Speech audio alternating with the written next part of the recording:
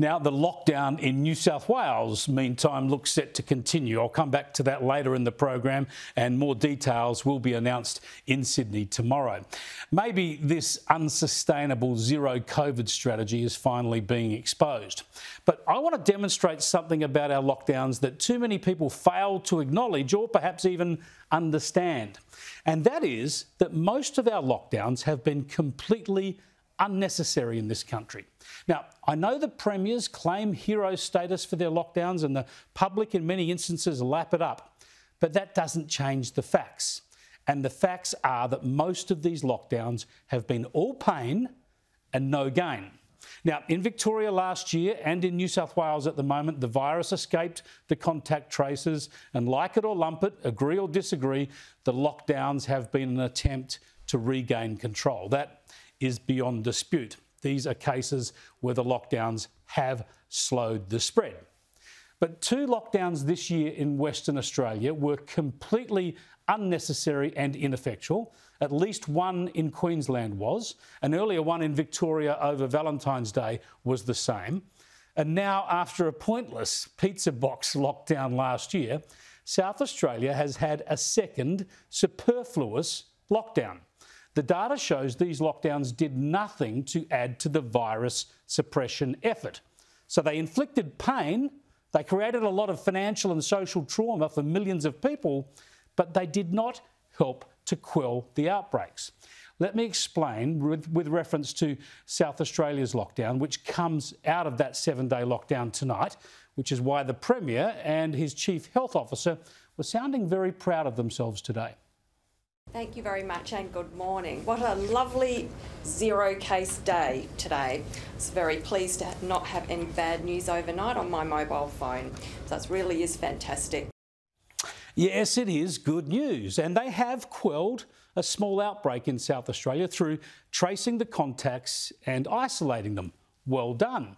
But their lockdown was completely superfluous, as epidemiologists have pointed out in these cases in the past. Let me show you. The so-called Modbury cluster started in Adelaide with one patient who'd picked up the virus in New South Wales. Now, the first thing you do is isolate any direct contacts. South Australia did that, and over time, it turned out there were 18 cases among the contacts, people they obviously isolated immediately. But they also locked down the whole of South Australia to stop the spread, in case the virus had escaped those close contacts that were already isolated. But it hadn't. There were no cases outside the isolated ring. They controlled the outbreak, and they would have done that without the lockdown. So there you have it. The lockdown did nothing.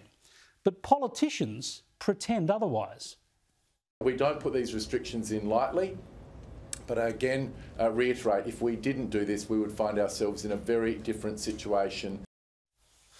That's not true. Without the lockdown, the state would be in exactly the same position when it comes to the virus. It just would have had more economic and social normality. Kids would have been at school, footy matches wouldn't have been shifted, and businesses would have been able to trade. But the lockdown, like at least 4 others in Australia this year, did nothing to help.